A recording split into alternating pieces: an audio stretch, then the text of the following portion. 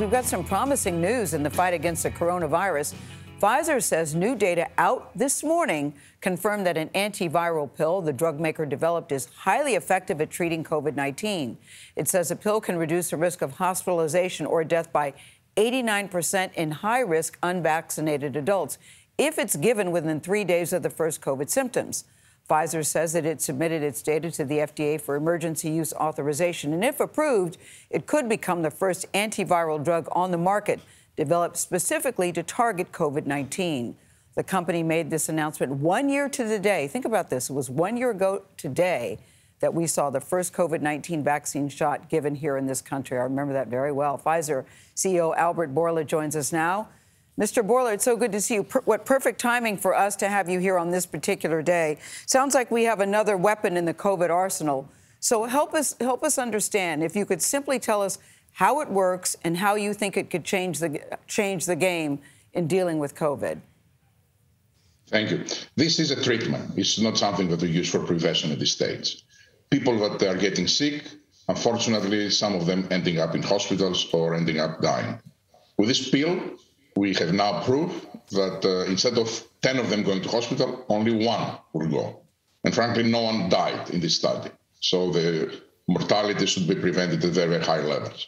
As you said, that was 89% within 3 days. But the very impressive it is when you gave it also 5 days of the symptom onset was 88, so the same results. It was it's a game changer. Yeah, well, we like the term game changer when dealing with COVID. How soon do you think, Mr. Bourla, it could be available? I think it can be available this month.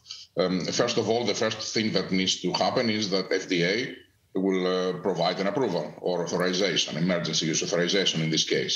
I think they have a very high sense of urgency, but I can't talk about them because they need to take all the time they need to review the data and make their own decision. Once they make a decision, we have already sent product in the United States. So the product is waiting here.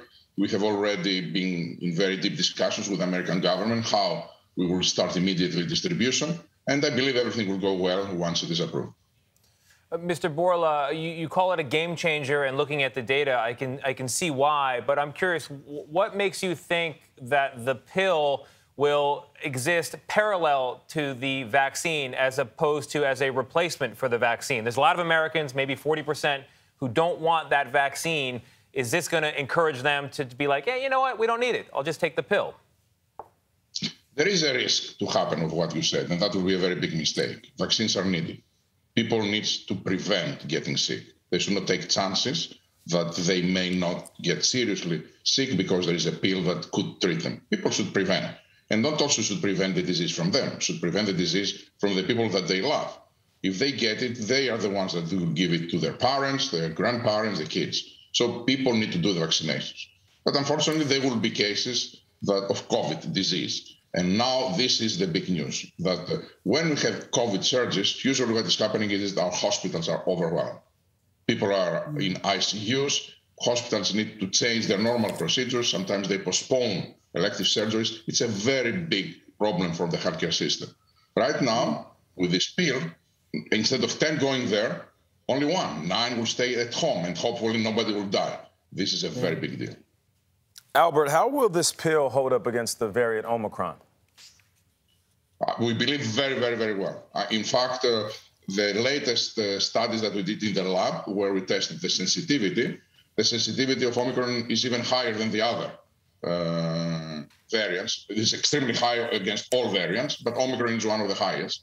That doesn't mean that we have 100% proof, but it is we have a strong belief that Omicron will not be affected. We will see the same spectacular results with Omicron as we saw with Delta and other variants. How would you assess how far we've come in a year? I think it's interesting that you're here on a year anniversary. I know you really worked with your team and really pressed your team. How far would you assess we've come in a year, and what concerns you a year later? What concerns you most a year later?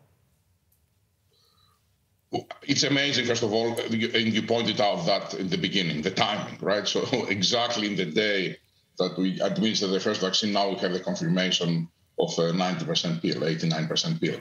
I think a lot have accomplished. Right now, I'm really optimistic because we have very important, very powerful tools at our hands. What worries me is, like everyone, that the whole thing has been politicized, and the disease, the masks, the vaccines, less the pills or the treatments. But that's unfortunate and happened all over the world, not only here. And there is also a number of people that they are afraid of the vaccine, and we're still working on those people. Do you think the reality is that we have got to figure out a way to learn to live with COVID? Isn't that our reality as we sit here today? We got to live with this. I truly believe that. This pandemic will not end by the virus disappearing. The influenza virus didn't disappear, but we live with it. There is no problem. We don't have to change our lives because there is an illness, influenza. That will happen with COVID as well. The virus will stay for years, is my belief, but we will be able to control it and can go back to normal life because we have very powerful tools. That's gave me the optimism. Like Gayle said, we love hearing that this could be a game changer. Yeah. We shall see. Albert Bourla, thank you so much.